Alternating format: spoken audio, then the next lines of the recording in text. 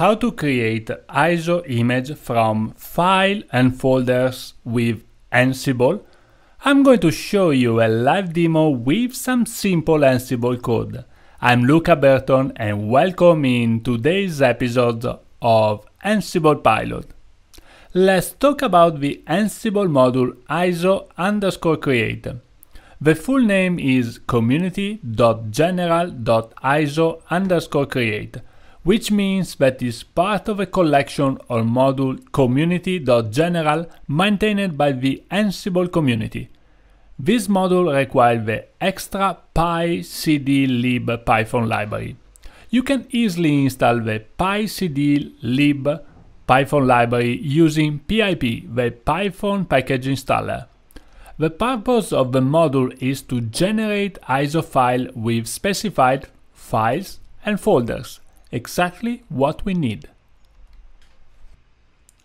Let me summarize the main parameters of the module ISO_create. The required parameters are only dest_iso and src_files. The dest_iso parameter contains the generated ISO file absolute path according to the ISO 9660 standard. The src_files parameter contains the list of absolute paths of the source file and folders. Just it, not only. There are a few more interesting parameters that you really would like to include in your Ansible Playbook. You probably would like to set to 4 the interchange_level parameter, because it allows you to specify which of the 4th ISO 9660 standard to support. Default is to 1. Level 1 is the most restrictive standard, but also the most standard, and level 4 is the most permissive one. With all ISO 9660 levels from 1 to 3, all the file names are restricted to uppercase letters, numbers, and underscore. File names are limited to 31 characters, directory nesting is limited to 8 level, and path name are limited to 255 characters. Level 1 allow maximum 8 characters for names and 3 characters for extension. Joylet is a popular ISO 9660 extension in the Windows-like environment that you could enable using setting to free the Joylet parameter to allow you to support file names up to 103 characters in length according to MK ISOFS documentation.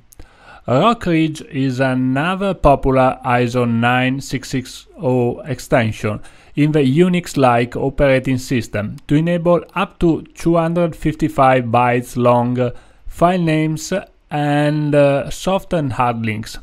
You can enable the 1.12 specification setting accordingly the rock_ridge parameter. Another popular extension is the Universal Disk Format, UDF, that allows you to create, delete, and change on disk just as a general-purpose file system, especially for writable devices. You can enable the UDF specification 2.60, setting the UDF boolean accordingly. Everything clear? Yes, so let's move on to a real-life Ansible playbook to create ISO image from files and folder. I'm going to show you how to create an example.iso image from a file inside the user's home directory. Let's move on.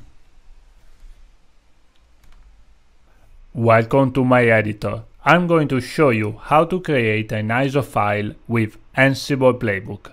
First of all, let's begin our YAML document with 3 dash and one name for a play, ISO_create module demo, that is going to be executed on all of my inventory. On the task list, only one that is named create an ISO file. on the Ansible module, we specify community.general.iso_create. Few parameters. First of all, the list of files, src_files. This is mandatory, and in my case only one, /home/devops. This is the home directory of my user, and helloworld.txt. Could be a file or folder, of course. Second mandatory parameter is test.iso. This is the output file. Let me save it under /home/devops/test.iso. Important ISO 9660 parameters. Interchange _level, let me set to 4, the most permissive one, and Juliet extension to 3. So this is a pretty extended ISO 9660 file. As you can see, in a few lines of code, we are able to create a new ISO image with some specified file. I added only one, but feel free to add as many as you need, and also with folders and more complex 3. But for the sake of this demo, only one file will be enough. Welcome to my terminal.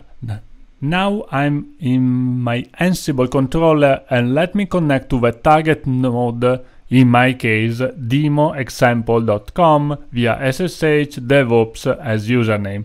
Let me list the file. In the current folder there is a helloworld.txt with some example text on it. And just for double check, there is not a test.iso file. This file will be created by Ansible on the playbook execution. And that's pretty much it. So this is a fresh installed node with only a text file in the home directory. So now let's execute together our Ansible playbook with Ansible-playbook command line tool. Let me specify my inventory file with -e parameter and the name of my playbook under file management create_iso. As expected, we miss the Python library pycdlib on demoexample.com. This is because the ISO file is generated on the target node, so we need to install this library on the target node. So let me connect to the DevOps user, let me switch to root and install this library system-wide with pip3 install pycdlib. The execution is super smooth and it takes only a few seconds to download this library to the target node. Let me verify using Python free interpreter and try to import pycdlib. We didn't got an error, so everything went smoothly. So let me disconnect from the target node and execute my Ansible playbook again. Okay, so this time I'm expecting not get any fatal error, and we got a change status. Yay, success! So an ISO file was successfully created on the target node. And is this module idempotent? I don't believe so. This module will create a new ISO file that overrides the previous one each execution. So let me type again the same exact Ansible playbook and we got a change status. So remind that this playbook is not idempotent. Okay, now let's take a look on the target node on the generated file. Okay, there is a helloworld.txt and test.iso file. And let me verify the format of this file. Yes, it's ISO 9660 CD-ROM file system data. We are not able to access it with a tree, and how we can verify that everything is correct inside? Well, we can specify the file system type ISO 9660 test ISO, and there is a mount point. Okay, yes. Let me save it under MNT VirtualBox. Oh, only root can mount CD-ROM file system. Okay, let me switch to sudo, and now the file system is successfully mounted on the mount point. And there is one file inside of it. Yes, so let me cut the content and its example. So this is exactly the same file that we created before. Let's verify we mount that the last line is our ISO image. So remind you to mount the file system before leaving the target node. So, oh no. So I need to mount /mnt VirtualBox. Here we go. And let's double check together that there is a hello world and ISO file into the home directory of the user. Yay, great. It looks like that everything is perfect done. Good job, Ansible.